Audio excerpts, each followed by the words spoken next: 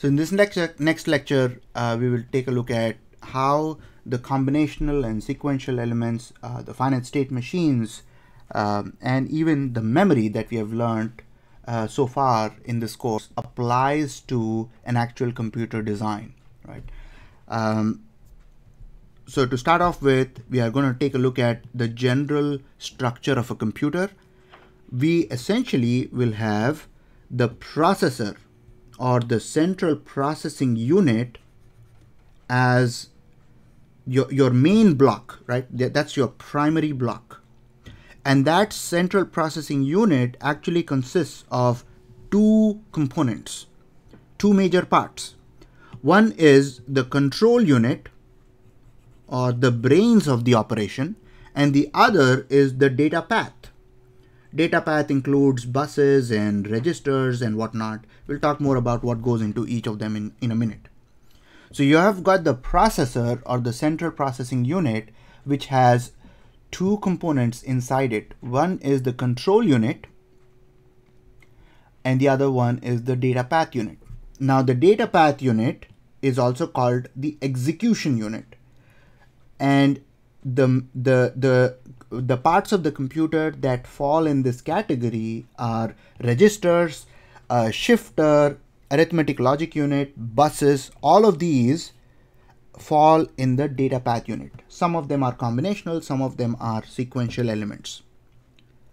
But the control unit, also called as the instruction unit, is the biggest finite state machine that you can think of, because that is the brain or the nervous system. It's like the brains of the computer. That unit is what controls all other components in a computer by facilitating the states I am adding right now. So I need to provide information to the ALU, right? So all of those states of a computer, taking in input, providing an output. I am doing some arithmetic operation right now. I am moving the data from one register to the other register.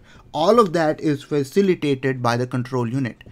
And it does that by activating or deactivating certain control signals that go to the data that go to the data path unit. So there is control signal. So for example, if I want to add in my ALU, I need to provide the ALU with a certain operation code, right? Maybe 001. By looking at 001, the ALU knows that, okay, the user wants me to add right now, right? So that's a control signal, which in this case is the operation code or op code, right? And there could be other control signals as well. But that's what comes from the control unit and goes to the data path unit. And in return, the ALU might finish the addition, and then it might give out certain outputs that might be helpful for the control unit to know that the addition operation is completed. So those are the data inputs that go back to the control unit. So you have the control unit, data path unit, both combined make the central processing unit. Now, apart from these three blocks, well, really one block, right? Processor, which is divided into two blocks. Apart from the central processing unit, you also have the memory system, where all the memory is, right? RAM, ROM, every memory element in the computer goes in here, right? Now, you can further classify this memory system into a cache, into a RAM, into a slow hard disk. But for now, we are combining everything and putting that as a memory system. Now, how do I communicate with the memory system? Well, you give me an address and a read or write control signal that might actually come from the control unit, and I will tell you what data is present at that location, or you can use those data lines to write something to that location, right? So address, read or write control signal, and the data lines, right? So, or the data bus. So using those three, the processor can either write or read to the memory system. So that's what, that's your structure of the computer. Just Now let's go in and try to take a look at some basic building blocks. The first one is a register, and this happens to be a part of data path.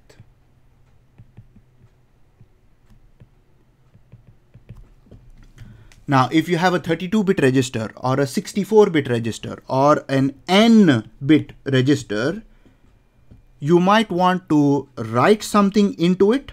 How do you write something into the register? Register is a placeholder for bits, right? So this is a placeholder for bits.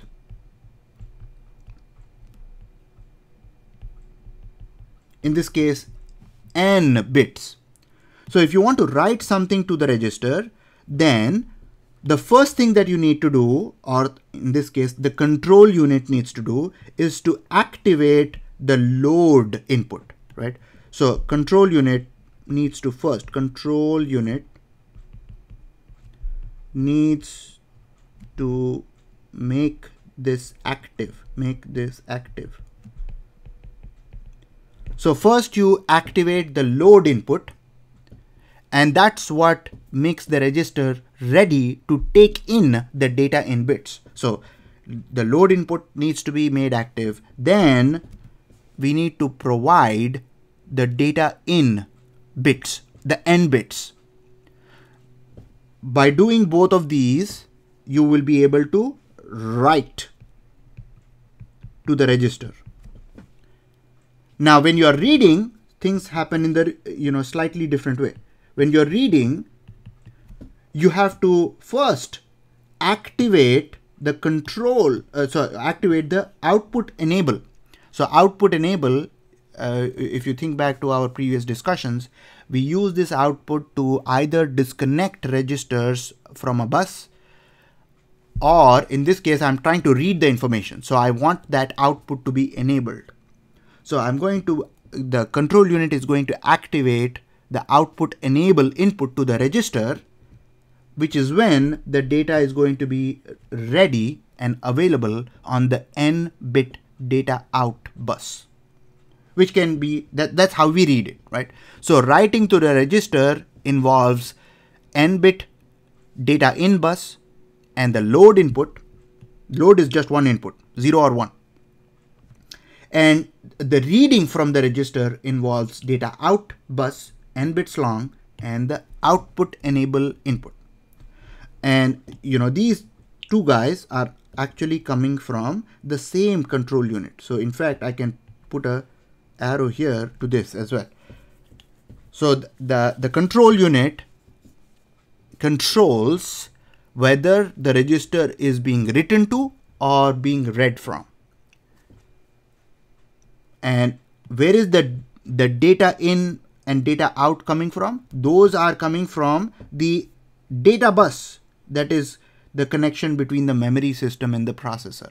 So the control unit sends the control signals accordingly to the registers that are in the data path, but the data that comes here is coming from it could be coming from the memory.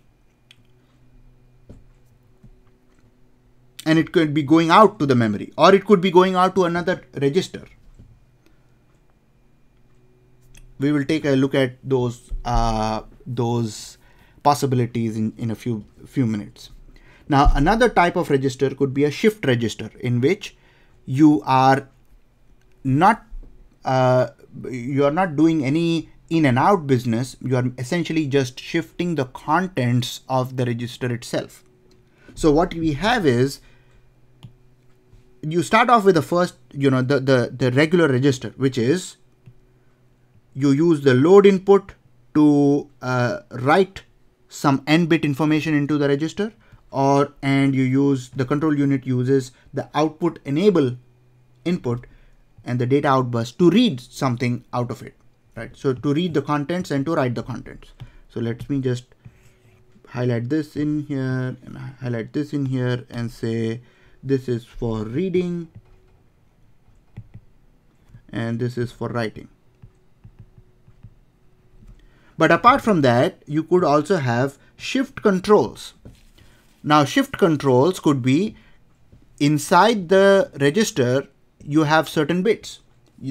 you might want to left shift bits or right shift bits or no shift bits, right?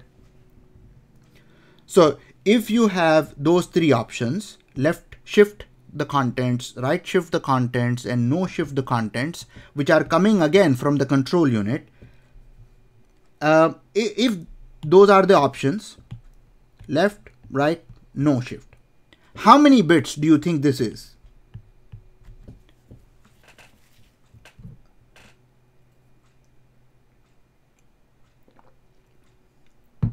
2 is right.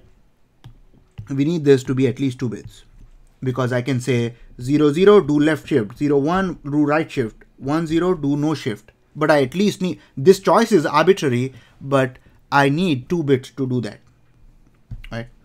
Of course, this is just an example. There might be more functionality to this. There might be circular shift, circular left shift, circular right shift, new data coming in. So there could be more possibilities with this.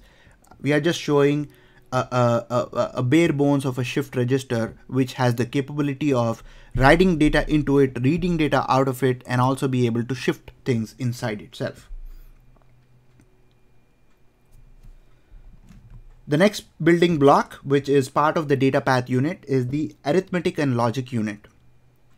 And for the computer, we do two number operations at any given time. So if you want to add, say for example, a plus b plus c, you would add a plus b, and then you would add c to the result of the previous addition. And so we only need 2 input ports, one for say input A, the other for say input B. So what we have here is a n bit input A and n bit input B, on which we might want to do certain arithmetic and logic operation. It might be a bitwise OR, a bitwise AND, a bitwise exclusive OR, a comparison between what is greater or what is less, right? A comparator, an addition, a multiplication. So any one of those operations falls under the category of ALU. That's your workhorse of your computer, right? And which operation do you want me to do? Well, the control unit needs to provide the appropriate operation code, right? So control unit CU, control unit needs to provide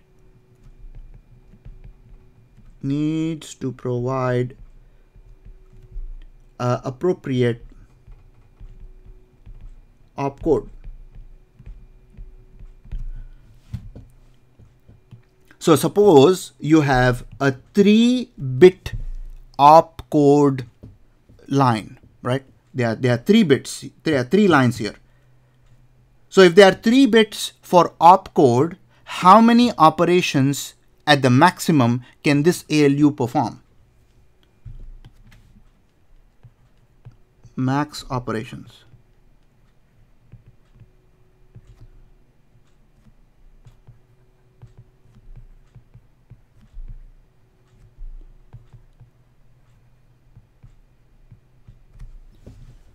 You have 3 bits for the opcode. What is the maximum number of operations this ALU can perform? So addition is one operation, subtraction is one operation, comparison is one operation, multiplication is another operation. So like that, how many different operations can this ALU perform if the number of bits in the opcode are 3, right? We are showing only 3 lines. 8 is absolutely right, because you can have 0 0 0 for addition, 0 0 1 for subtraction, 0 1 0 for multiplication, and so on. So you will have 8 maximum operations, which is not very useful, which means you in a real computer, you don't have 3 bits for the opcode. In fact, you will have way more than 3 bits, maybe 8 bits for the opcode, right? Next, when you actually perform the ALU operation on inputs A and inputs B, then the ALU will give out 2 results. One is the actual result, the n-bit result of perhaps an addition operation. But along with that, it also gives you certain flag outputs.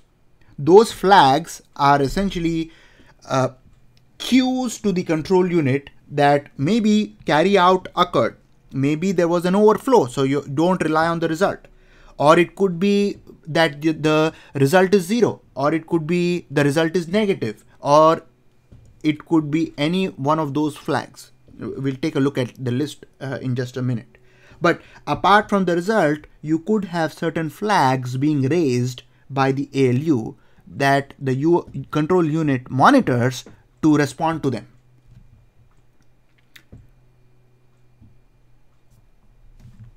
What are the buses? So another thing that falls in the category of data path unit is the bus. A bus is essentially a shared collection of wires. So instead of drawing 4 wires, I'm simply going to draw 1 wire and mark 4 on top of it, right? So that is essentially used to talk about one entity, right? So usually all those 4 wires that we are calling as a bus or a 4-bit bus have the same job, right? They are just 4 at a time, but they are functioning to do the same thing.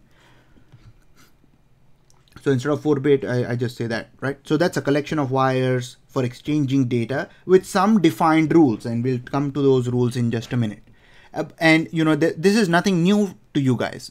You have actually programmed buses in VHDL using standard logic vectors, right? Standard logic vector 7 down to 0 or 6 down to 0. You guys have done you have dealt with buses many times in your studios as well. So nothing new there. You could have different types of buses. You could have data lines. The data could be either read or written from between 2 components. So for example, the processor and the memory. You can write to the memory and you can read from the memory. So it's a 2-way bus that we are using red color for, and this is, say, n-bit bus, cap n-bit bus. Next, we could have address lines that only need to point one way. Why only one way? Why are address lines only one way?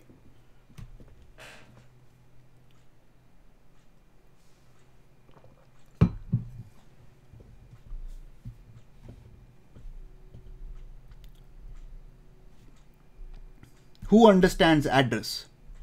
Because you don't get anything back. Well, so we only communicate address with what? You only give address inputs to what? No. Here, we only give address to the memory. Yes, we only talk about an address location with the memory, right? Where we store things.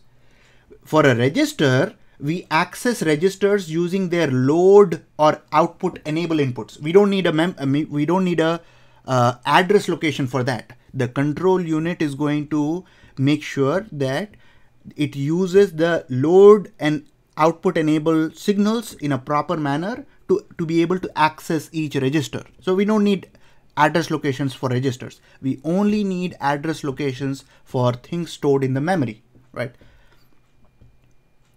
Right there. We only need address to talk to the memory. So as you can see, the address line is pointing only to the right. Why is it pointing only to the right? Because the only entity in this that understands an address is the memory. So the processor can only talk to the memory using an address. So the address will be generated by the processor and it will be going to the memory. What can you do with that address? Well, you can write to it or you can read from it. Now, if you are writing to it, provide the data here and the appropriate control line, and the memory system will be written at that particular address with that data.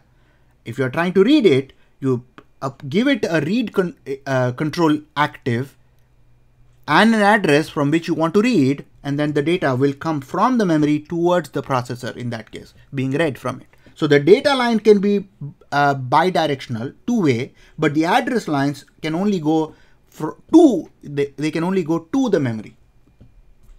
That's why they are one way.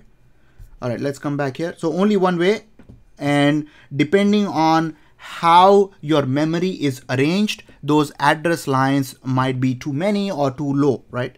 So it doesn't have to be the same as the data lines. They are independent. So in this case, we have a m-bit address line. So to be able to talk about each location, we need m lines. Now at each location, you might have several bits that are stored at each location. Next, so when you think about memory, I want you guys to think about memory as a rectangular block, right? And at each block, you have address 1, address 2, address 3, and so on, address n, right? So you give it an address, and you will be able to access each row in this one, either for reading or for writing. But at each location, you may have several bits. So for example, I can make this into 4-bit, right? So there are 4 bits stored at each address location. So right now, the m bits that I'm talking about, those correspond to those lines, right? So if you have m-bit address, in that case, you will have 2 raised to m rows in that memory, right? So all of those will be 2 raised to m because you have m bits. So for example, if you have 2 bits here, you will have four rows in the memory, 0, 0, maybe 0, 1, 1, 0, and 1, 1, right? That's how you will access each row. Now at each row, you may have multiple bits.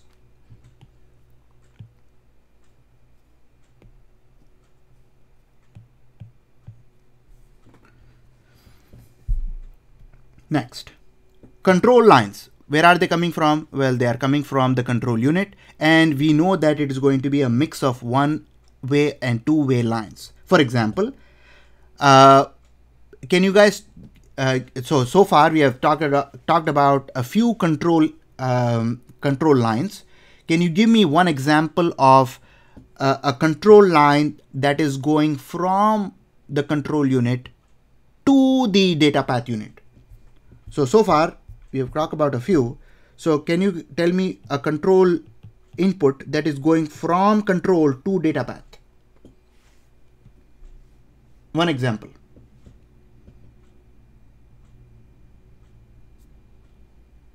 Do you see over here? Maybe.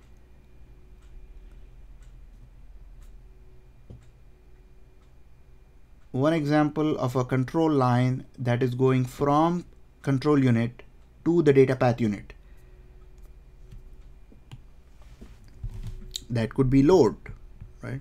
Or it could be output enable. Or it could be operation code. Shift controls, beautiful. Now, the other way, let's talk about the other way. These are all going from control to the data path. So can you think about one example that is going the other way?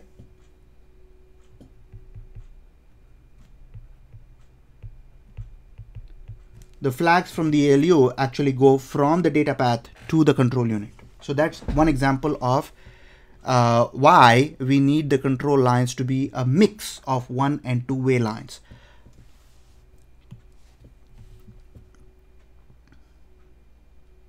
Next, there are certain rules when you talk about buses, right? Rule 1 is only one device can write to a bus at any given time. Makes sense. I don't want to make multiple devices write to a bus because that will corrupt the data, right? Nobody will know what is written. So rule 1 is only one device gets to write to the bus at any given time. Rule 2 is There is no such requirement while reading. Multiple devices can read the bus at any given time. Rule 3 is there is usually a bus protocol that is followed strictly by all devices when sharing the bus. So for example, if 3 registers want to write something to the bus, who gets to go first? Is it going to be round robin? Is it going to be a priority based assignment?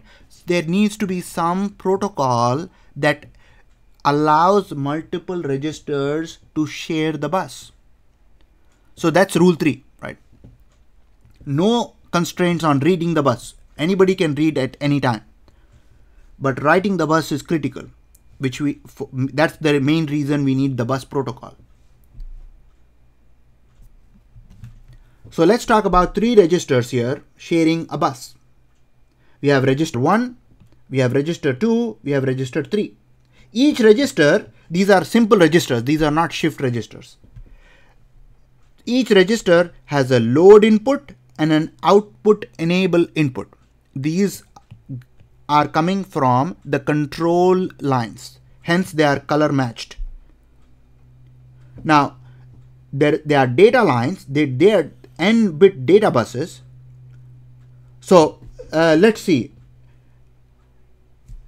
The rule 1 says only one device can write to the bus. So if only one device can write to the bus, we straight away know that only one output enable can be true at any given time. Only one of these can be active at any given time, because output enable is the control input that we are using to write the data to the bus. Now, at this point, there is usually some confusion about reading and writing. So let me clarify that.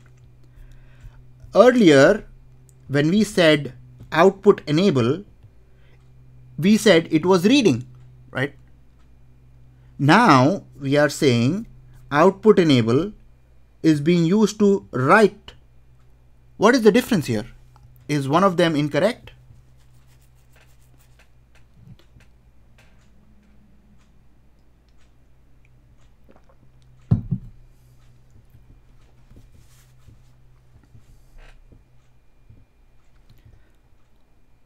Well, both are correct. Over here, earlier, when we were talking about output enable being used for reading, we were trying to get things out of the register. We were reading the register. Reading the register.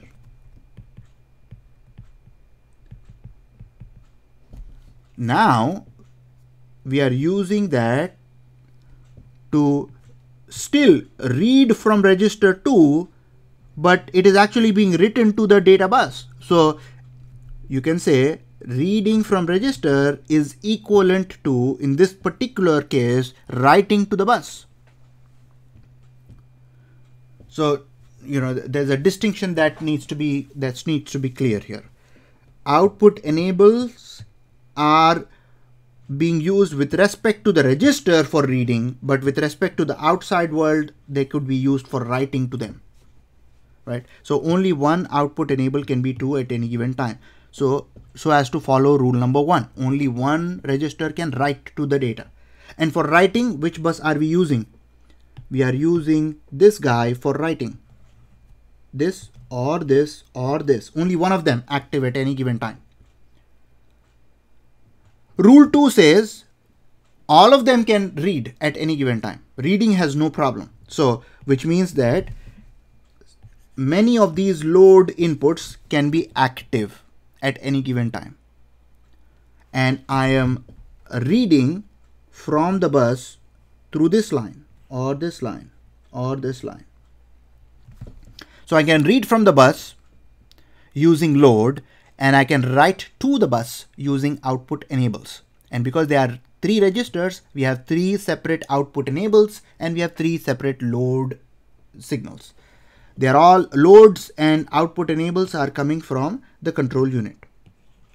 Next, let us go here. And so everything that you see in red here is going to be n-bit.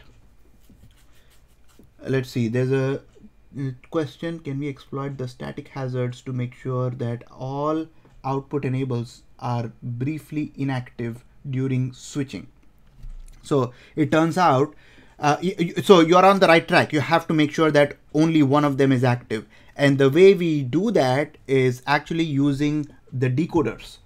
You remember, if we use a 3 to 8 decoder, for example, the decoder chip itself will take the responsibility of having only one output enabled to be active, right? Only one output of that decoder can be active at any given time. So that's what we would use to only have one of them active, a decoder. Let's move on here. Now, how do I transfer contents from one register to the other? So for example, if I wanted to transfer the contents from register 1 to register 3, what would I need to do? So I need to move things from here to here. What do I need to do, and in what order do I need to do?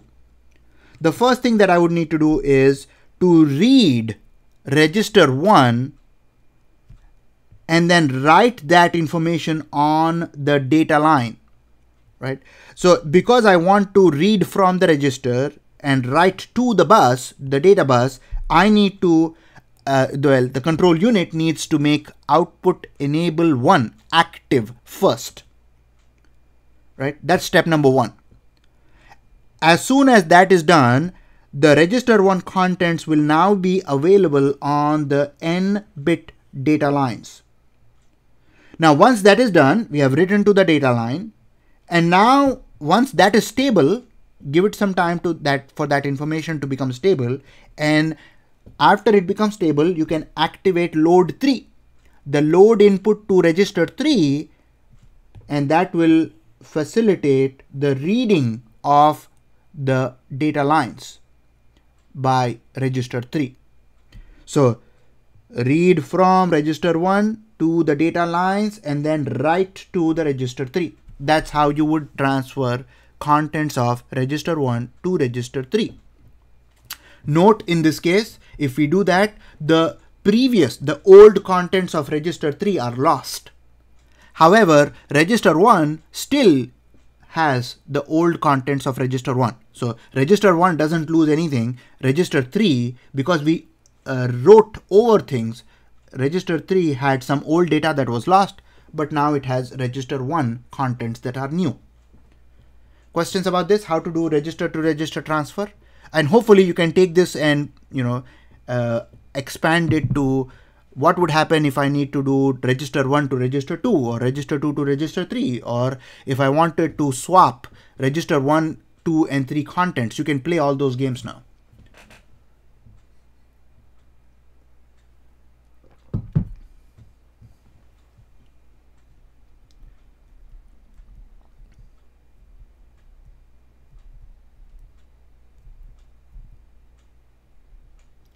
Questions here?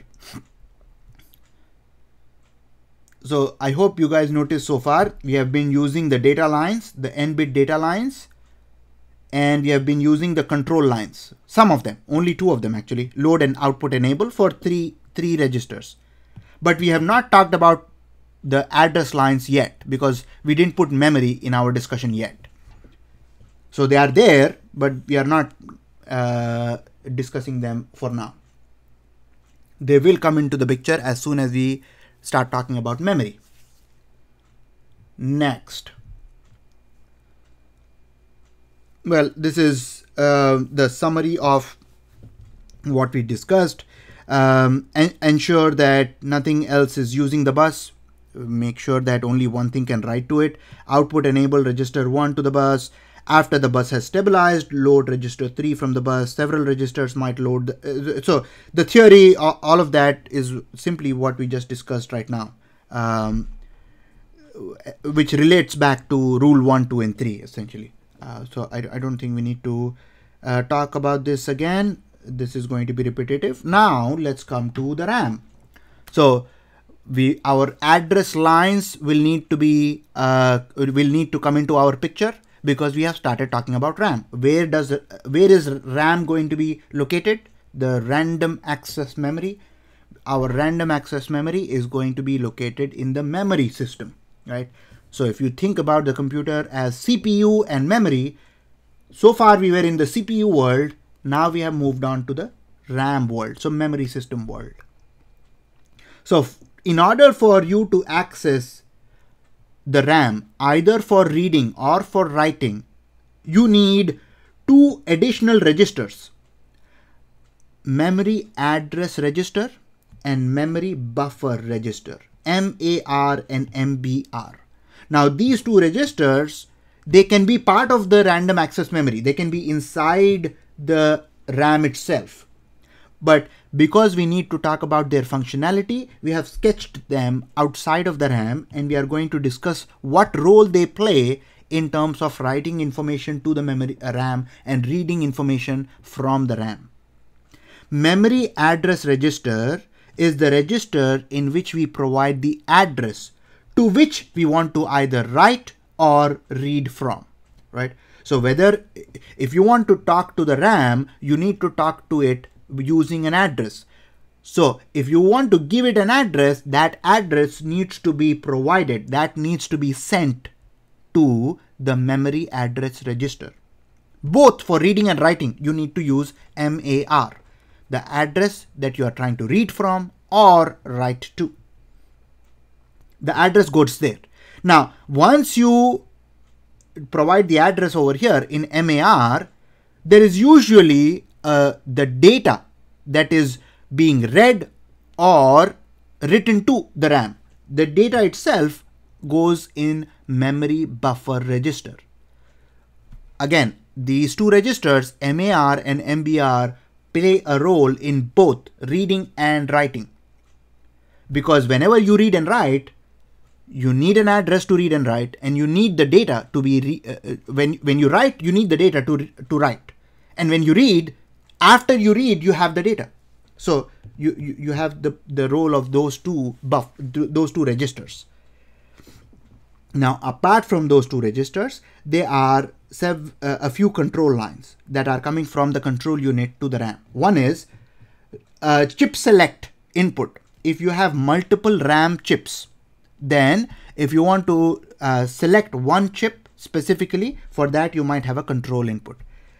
Another control input for either reading from the RAM. So reading is 1 here and writing is 0 here, right? Because write is an active low input. So you can only do one at a time, right? You can either write to a location or read from a location. So that control line also comes in. And if the processor is performing operations at a much faster rate than the RAM can respond to, then the RAM can ask the processor to slow down. So slow RAMs usually ask the processor to wait using that wait control line that is going from the RAM to the processor, in this case the control unit. So that's the RAM in a very high level view. We will go deep into it as we move further. Now inside each of this RAM itself, this is where you will have rows, and then at each row you will have multiple bits being stored at each location. But the address to those locations should be provided in MAR, and the data that is being written or being read from that location goes to the MBR, memory buffer register. So whenever you think about memory, think two things: address and data. Address goes in MAR, data goes in MBR. Now let's talk about how do you start building a computer, right? So the basic idea to build a computer is that I will store my instructions in the memory, the stored program computer concept. So this is an instruction controlled digital system with a memory. all the instructions are in the memory, all the results might be stored back in the memory, but we will use the ALU to actually do the work or execute some operations, and our control unit will be the mastermind to facilitate all that data movement. So a sequence of instructions are stored in the memory, and we will go read the memory in a particular sequence, in a particular fashion, to know, so that the computer knows what to do, right? So the instructions are stored in the memory here. That's idea number one. The set of instructions constitute the program. Usually they are written as one continuous block in the memory. Maybe, say for example, from here to here, right? I hope you guys can relate this to your boot, right? The boot in your computer is stored at a particular location. So whenever your computer starts, you will start executing instructions starting at the first address of your boot program. And then it gets handed off to other things. All right, let's see. The same memory will also hold data needed to execute the program. So for example, if you want to add two numbers, where are those two numbers? In the memory. So the program is in the memory, the data is in the memory, and the same memory also holds the outputs. So for example, if you are done with the addition, you may want to store that result somewhere. You will put it back in the memory. And for all of this to work, we would have to assume that the memory is infinitely large, because everything is going over there. The programs, the data, the outputs, everything is going there. So that's something that we are going to expand on. What are the sequence of steps? What all is involved in this stored program computer concept? Now the other idea is an instruction cycle. So an instruction cycle could be 5 steps, and we'll talk about what these 5 steps are, and the processor keeps executing these 5 steps one after the other. So step 1 is fetch the next instruction or the first instruction from the memory to a register. The register is usually called the instruction register, right? So for example, if you guys are a computer and you're waiting for instructions, if somebody comes and says, do something, the first thing you would ask is, do what, right? So you would need to know what is the instruction. What do you want me to do? The computer is going to ask you, what do you want me to do? That's the first problem that we need to solve.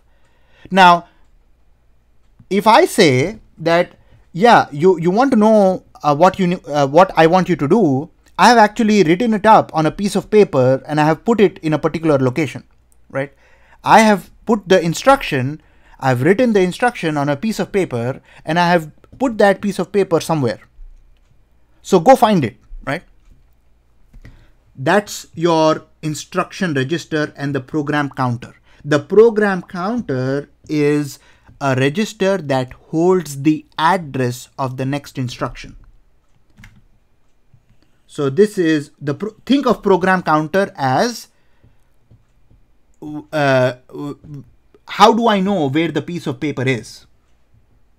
And then treat the instruction register as the piece of paper itself on which you have the instruction written out, right? So two things here for step 1. One is I need to get the next instruction or the first instruction that needs to be executed. This might be addition, it might be something else, but I need the instruction.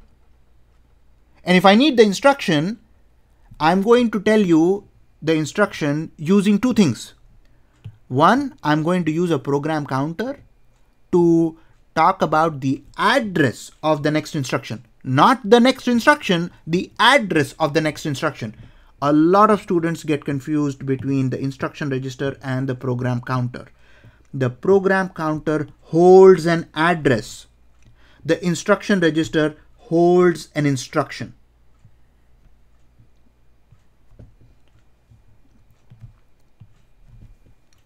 They are only related by the statement program counter holds the address of the next instruction to be executed, and that next instruction will need to get loaded into the instruction register, IR.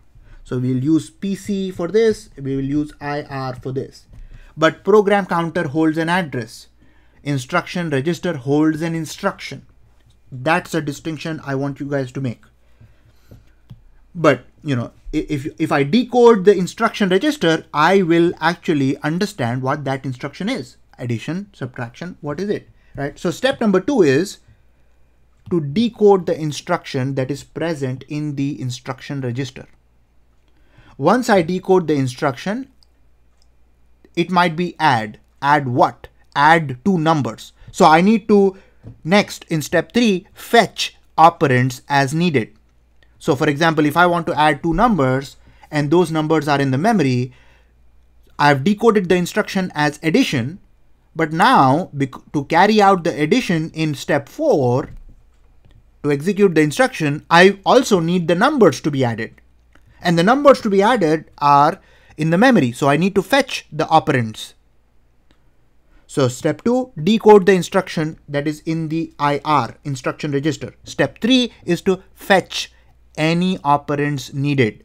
Sometimes we don't need to do the fetching. Step 4 is to execute the instruction. Who executes the instruction? Which component that we learn about today executes the instruction?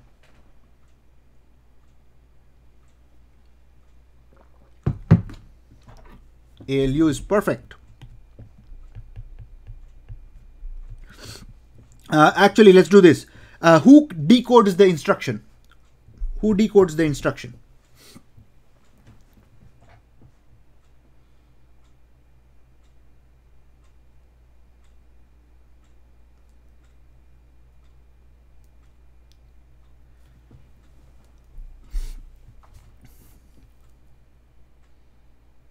So the control unit actually decodes the instruction. So it looks at some part of the instruction register, usually the most significant bits.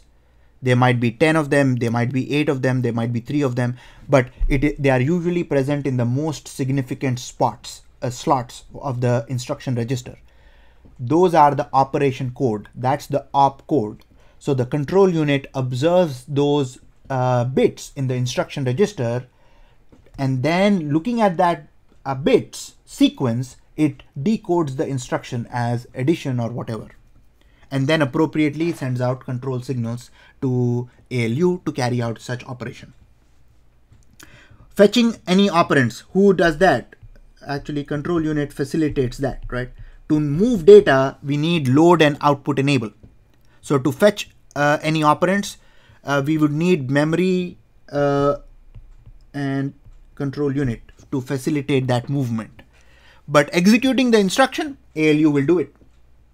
And then step 5 is to do internal housekeeping, which essentially means increment the program counter such that it now contains the address to the next instruction. So program counter holds an address. And if I write my program in a particular sequence, one after the other instruction, after I get done with one instruction, I simply increment program counter by 1, and I continue with this infinite loop. So as long as I don't get the halt instruction in the program, I will continue doing step 1 through 5 in an infinite loop forever. Everything starts with the program counter. Program counter is the one that holds the address to the next instruction, which means in our analogy, it means program counter holds the location of the paper, the piece of paper that has the instruction written on it, right? So everything starts with that. What is the location, right? So think about it like a treasure hunt, right? in a treasure hunt, first you need to know the location, and then you can go to that location to understand the next piece of the puzzle. So the puzzle itself is the instruction register, but the location is in the program counter. The address is in the program counter. So everything has to start with the program counter. You look at the program counter, you will see an address. You go to that address in the RAM, load the contents at that address into the instruction register. Then move on to step 2, decode that instruction. Then move on to step 3, based on the operation that needs to be provided, that needs to be executed, you may need to get some operands from the memory. Get them. Keep them ready for the ALU to do the execution. Step 4, execute the instruction. Step 5, increment program counter by 1. And then lather, rinse and repeat, right? This cycle keeps going on. Now let's try to put them together. What we have over here is MAR, your memory address register, and MBR, memory buffer register. MAR goes to the memory address bus, that is essentially going to provide the address to the memory system, right? So it is going to go from MAR to the memory system here. Actually, memory is also over here as well, so I cannot draw it here. Memory data bus interacts with the memory buffer register, because that is where the data is getting exchanged, either reading or writing. But inside this single bus design, we only have a single bus. So one bus for everything, for interacting with program counter, for instruction register, for accumulator, for ALU, for everything there is just one bus. Which means that, you know, there are going to be a lot of constraints. So my addresses need to be consistent with the number of bits that I have, right? So which means if I go back in a single bus design, what is the constraint? The constraint is, if I go all the way back here, my N and M need to be the same, right? Because if a program counter holds an address and I'm using the same bus to talk about data, then for a single bus design, capital N and cap M need to be the same, which puts a lot of limitations on our program execution, which is why we will later move on to a 3-bus design, but that's coming up later. So in a single bus design, apart from having a memory address register and memory buffer register that are used in along with the memory system, one is for address, one is for the data to be exchanged. We have program counter, PC. What is PC? PC holds the address of next instruction. This is where everything starts. IR, the instruction register, holds the fetched instruction. You told me the address of the next instruction. I got hold of that instruction, right? So instruction register will hold the instruction that you want to execute. Next, you have the accumulator. Accumulator is a register that is involved in most instructions, and actually it is hardwired to one of the inputs to the ALU. In ALU A side is actually hardwired to the accumulator. So for example, if you were adding 3 numbers, A plus B plus C, you could add A plus B, store the result in the accumulator, and then in the next instruction execution, you can just take the input from the accumulator and add the number C to it.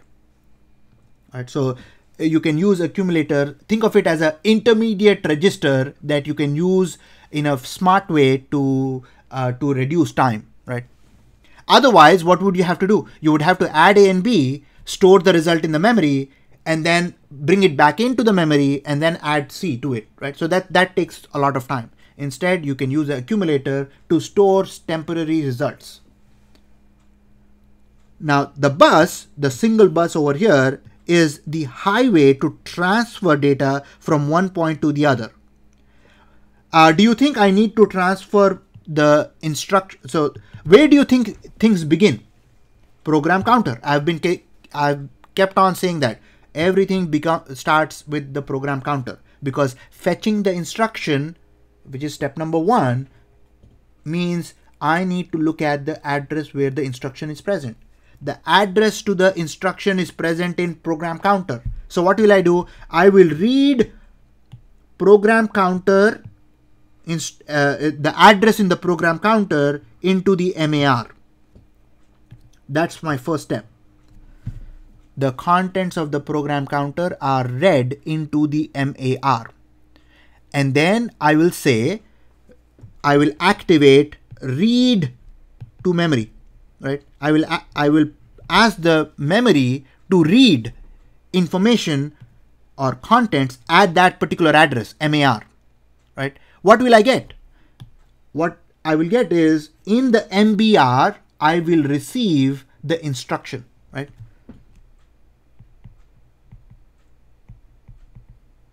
How is that? Program counter holds the address of the next instruction.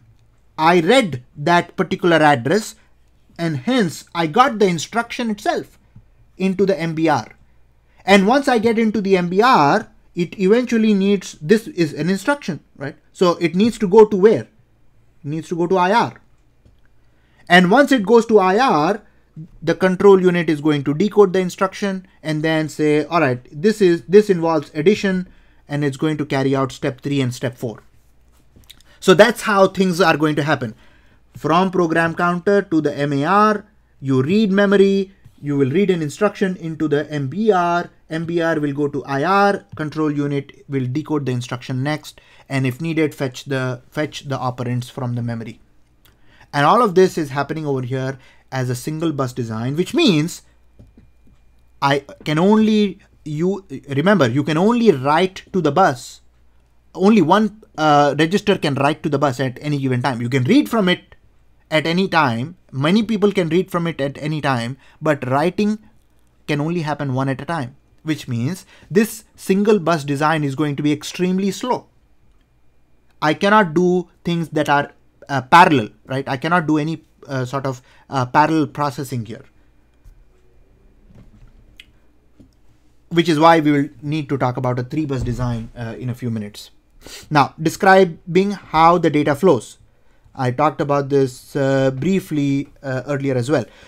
We need a notation to describe how data flows from register to bus and to register, right? So for example, if I wanted to say the contents of the program counter, which are an address to the next instruction, I'm going to put them onto the bus, right? That's what I said first. You remember that? PC to bus, bus to MAR, right? So I'm going to write that register transfer using the notation PC arrow to bus. That signifies that the contents of the PC are written on the single bus. Now, each of these operations may really be several micro operations. So several micro operations, for example, program counter, if I need to write the contents of program counter onto the bus, then I need to make output enable of this particular register active first, right? So that register transfer involves many micro operations. We are not focusing on all the micro operations at the moment. Let's talk about this now. Register transfer operations. So if this is your bus design, single bus design, and the registers that are involved in this are memory address register, program counter, instruction register, accumulator, ALU, memory buffer register, and there is a single bus that facilitates the movement of this data. In that case, in this slide, we have written all possible register transfer operations. For example, contents of PC written to the bus, contents of instruction register written to the bus, contents of the accumulator written to the bus, contents of the memory buffer register written to the bus, the ALU result written to the bus, and so on. And just to note, the last one is slightly different because it is hardwired. Accumulator to the ALU A input, that is hardwired right there.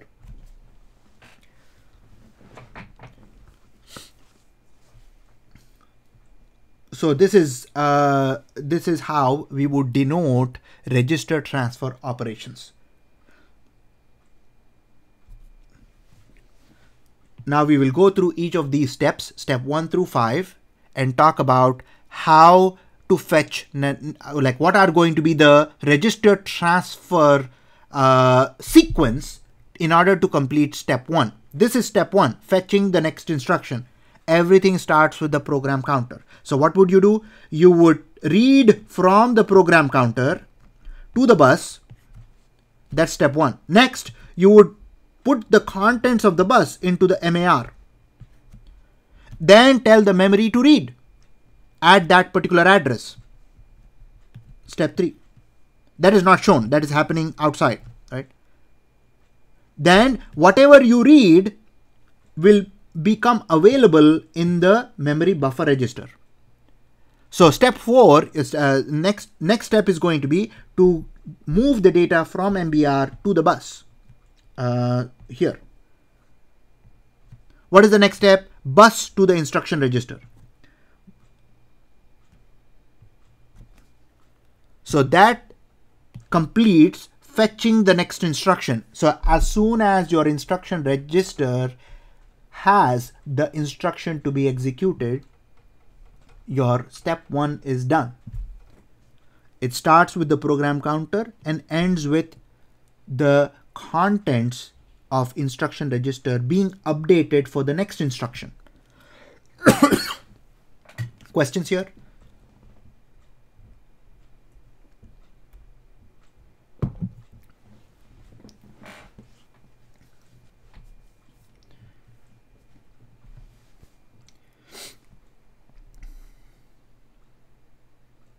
Now, because it is the single bus design, everything is consistent. Everything has to be consistent, which means the number of bits in each register and the number of wires in the bus, they all have to be the same because it's a single bus design.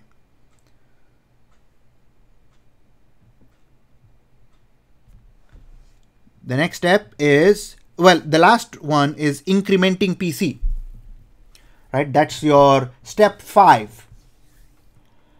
For step 5, we would essentially just increment program counter by 1 in order to point to the next instruction to be executed so that the cycle can keep going. So we are going to assume that ALU has a plus 1 operation.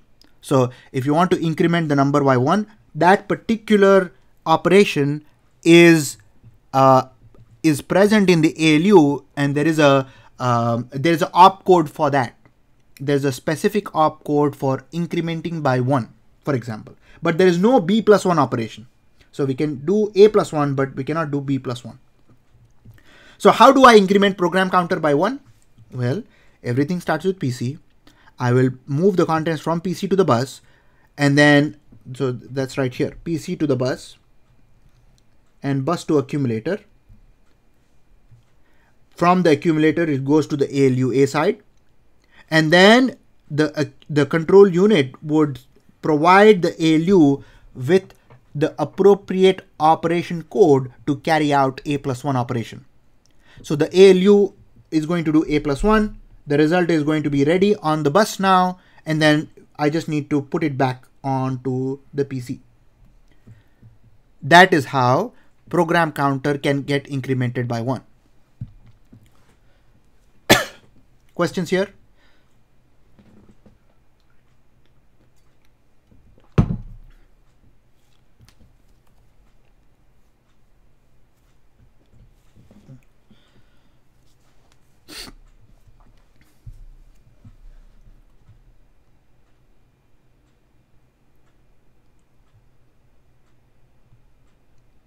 All right. Now, a more realistic data path would be a 3-bus design. One bus is slow. I cannot use it for any sort of parallelism. So the 3-bit obviously supports more parallelism. So it means it is going to be faster. However, it will be costlier because now you have 3 buses instead of 1 bus. And those buses we can use in a very strategic manner. So for example, we can have address bus that is only going to talk address, or is going to be involved in any communication that has address in it. The result bus can be used only for results, either to maybe store a result to memory, or to reuse a temporary result from the ALU for the next operation. So I use the result bus only for storing the result to memory, or to use it back into the accumulator, so as to continue an operation. And then the last one over here is the memory bus. So only talk address. So one is an address bus. The other is, memory bus only talks about data being read and written to the memory, right? So the memory bus is where the data is being exchanged. Address bus is specifically used for address. The result bus is for results. So it still contains the data. So using the N and M and C that we used for size of data lines, and size for address lines, and size of control lines, can you guys tell me what is the size of address bus?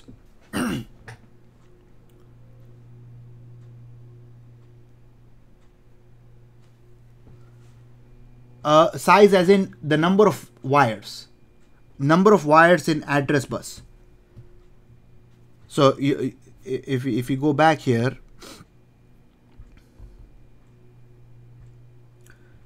you see we said N bits for data lines, M bits for address lines, C bit for control lines, right?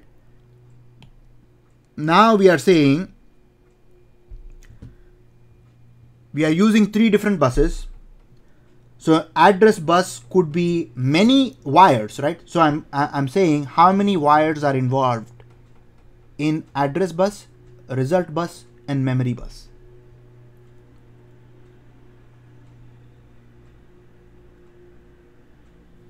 But N is data, right? Data and address are different things. So for address, I need to talk address. So address bus would essentially be M. The result bus would be N. The memory bus would also be N. You guys see that? So result bus and memory bus are moving data, are talking data. But address bus is talking address. So it needs to be consistent with the number of address lines that are, we said it's M, right?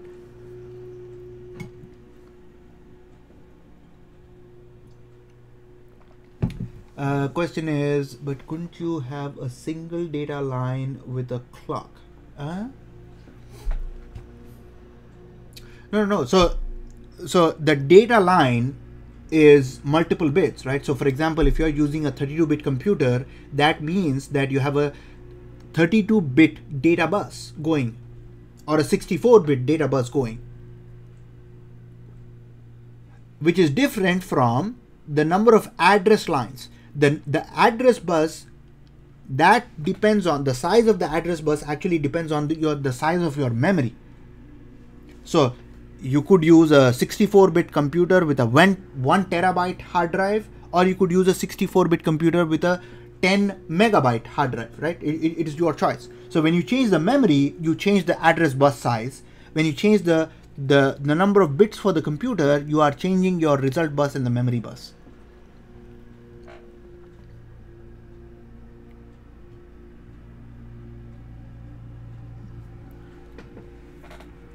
So the main separation over here is the data versus address.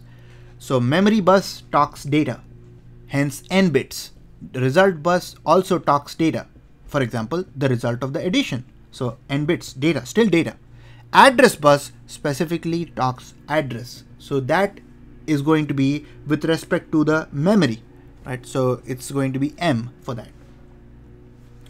How can we do increment of PC in this case? We can, so in most designs, incrementing of PC is one specific opcode.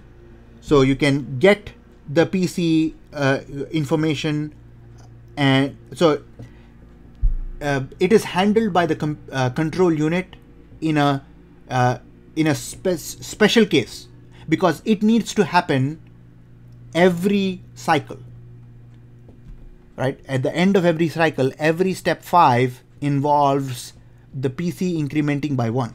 So that's actually hard coded as one specific opcode.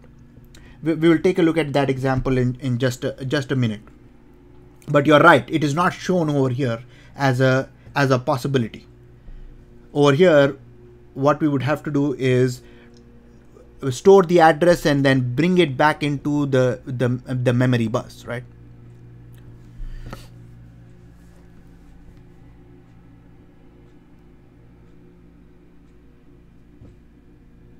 So one way to do this, one way to increment PC using this design is, you tell me the address, right? PC, get that address bus. PC needs to come into MBR. PC needs to come to the ALU B side or ALU A side somehow, right?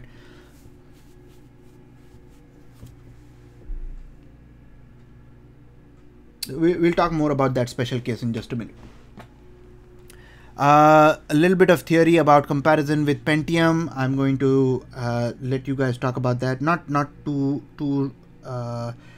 critical to our discussion. I want to spend most of the time here on the flow of step 1 through 5. So I've got 15 minutes left, which I want to use up for the discussion about how step 1 through step 5 is carried out. So we are going to add memory to this. Add memory to the 3-bus design. You still have the memory bus, you still have the result bus, R bus, and then you still have the A bus, address, A bus, memory bus, and then you have the result bus, of course. So there is a ALU, there is memory address register, program counter, instruction register, accumulator, ALU A side, ALU B side, ALU result that can go back into the accumulator, right? So all of that is present over here. And we are also saying that memory is n bits wide with 2 power m words. What does that mean? That means that there are 2 raised to m rows in this.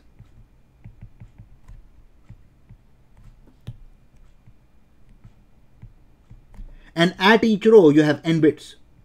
At each row, n bits, right? Because we have n bits for data and m bits for address. So if you have m bits for address, you can have 2 raised to m rows in that memory. And at each address, you need to have n bits, because n bits is the width of R bus, M bus,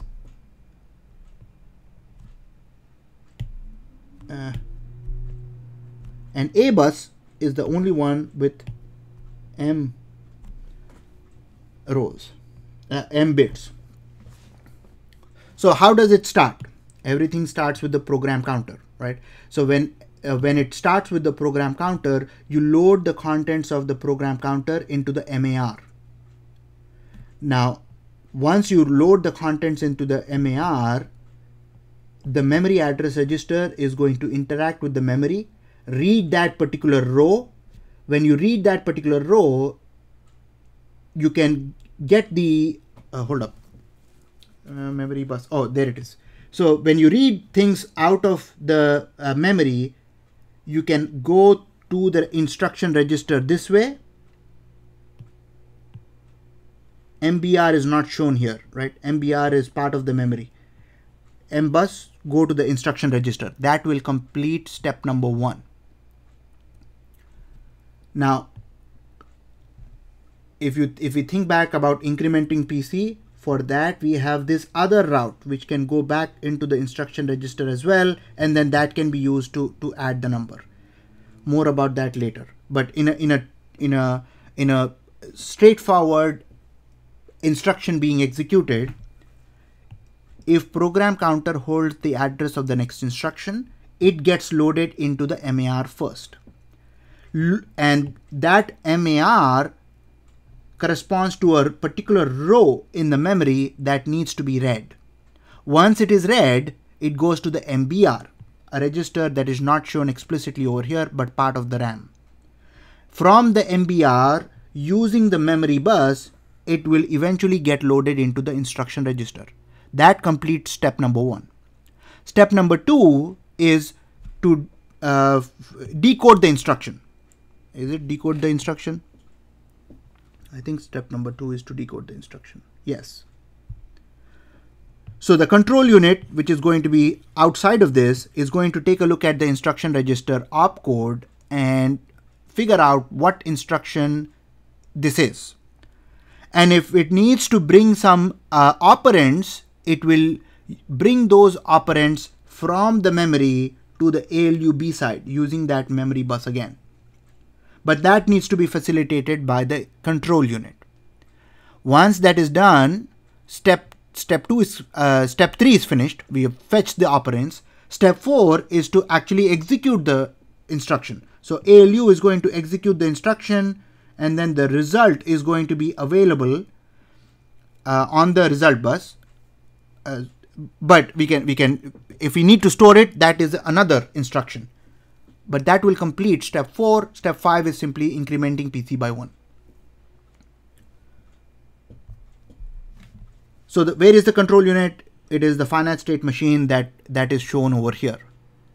So the inputs to the finite state machine in the opcode decoding of the instruction step is the opcode.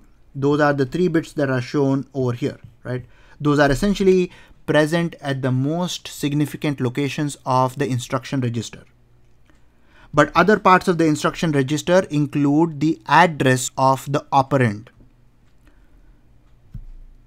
The finite state machine or the control unit looks at the opcode and then provides the control signals to the ALU to carry out that particular operation. The finite state machine also has to control the load and output enable controls for all the other registers as well. Some of them are shown here. Now what I really want to get to is this particular instruction. Let us suppose that we want to execute accumulator equals accumulator plus some address. So you see what you are doing here. We are taking the contents of the accumulator and we want to add some number present at a memory location. So you provide me the address, I will look it up in the memory and add that particular number to this current contents of the accumulator, and then I will place the result of that addition back into the accumulator. So accumulator equals accumulator plus some address, not plus address, I should say plus the number at that address, plus the contents at that address. So how are we going to do that? I'm going to talk about the 5 steps that are involved in this. The first one is instruction fetch. Everything starts with the program counter. Program counter, the address gets loaded into the MAR. Move PC to MAR, that's step 1. So that gets carried out here. So let me highlight them as we go. Move PC to MAR, that's from here to here. Who controls that? The finite state machine, the control unit, will facilitate that by making the output enable and the load inputs of these registers active in order to move that register to register content. You remember earlier we talked about how to move contents from register 1 to register 3. Similar thing needs to happen over here with respect to PC to MAR. Next, once the instruction is here, we need to initiate the memory read sequence, which means the finite state machine needs to inform the memory system that I want to read at that memory location. So that's step number 2. That's the second step in the instruction fetch step. Next, once you read, the data that you just read at the location present in the program counter needs to move to the instruction register. How does it move? It moves through here. That's the instruction path. So step 1 completes mean instruction register has the instruction to be executed. Step 2 is instruction decode, which means take a look at the opcode bits. The opcode bits are present in the instruction register. The instruction register is usually formatted as 2 separate fields. The first field, the most significant field, is the opcode, and then there is an operand specifier as the second field. So this is operation code, and this is the address of operand. In this case, this is going to be this. So clearly, if this is, how many bits is this?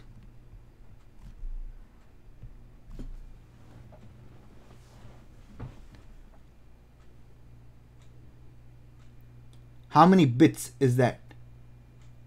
It's an address, so it has to be how many bits?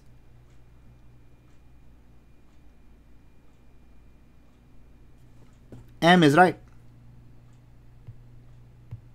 This has to be M bits because it's an address, and we can only accept addresses that are M bits long. So who dictates how many opcodes are there? Well, you can have this field to be an arbitrary field, right? It could depend on the number of operations that you need to carry out. But remember, the instruction register itself, where is that being stored? Instruction register contains 2 fields, but it is coming from the memory. So what is the total size of the instruction register?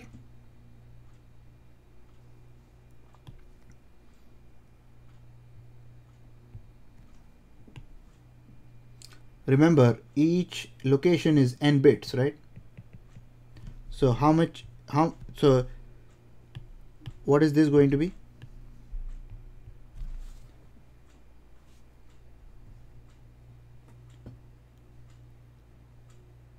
If the total length is capital N and we have capital M for the address of the operand, how many bits are there for the opcode?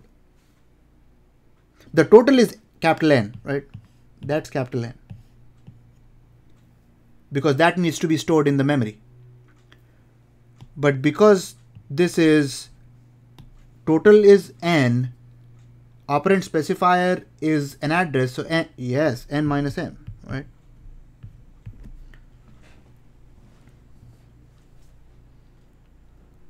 So that is going to dictate how many operations you can actually do. How many operations can you do now? Number of operations equals 2 raised to N minus M, right?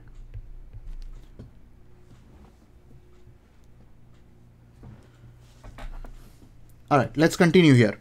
In the instruction decode step, the control unit looks at the N minus M bits of the opcode and then sends out the operation code sequence to the ALU to carry out that particular operation. In this case, it is the addition operation, right? But it also needs to look up the operand. It needs to fetch the operand. at that particular address. So that's going to be step 3. Step 3 is going to be move the operand address from the instruction register to the MAR. And where is that happening? I'm just going to highlight that in pink here. Too big.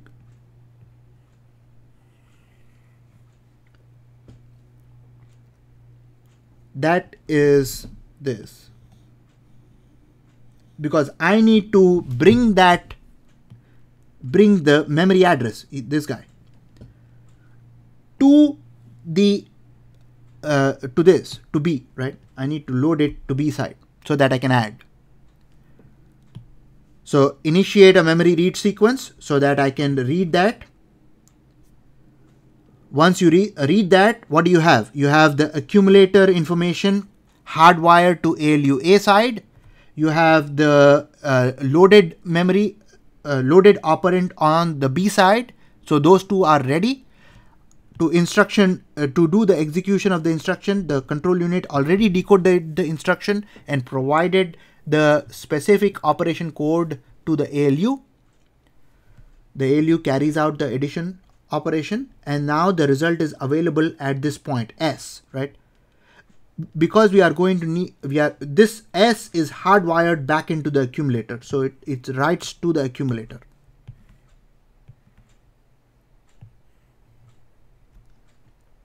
That completes step 4.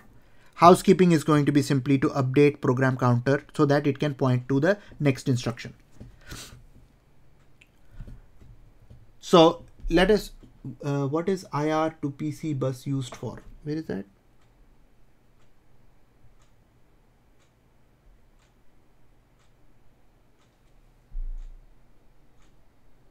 Oh, it is used for a branching instruction. You're talking about this, right?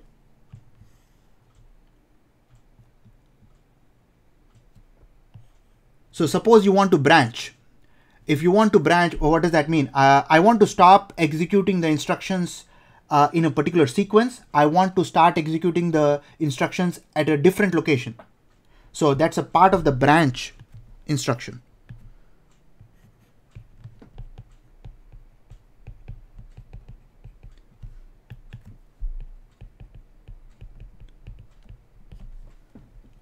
Something like in some programming languages, you may have go to, right? Like go to a particular line in the code. It's like that, but it's an address. So we'll talk about the branch instruction when we meet again, but that's what it is part of. All right, I'm going to stop recording here.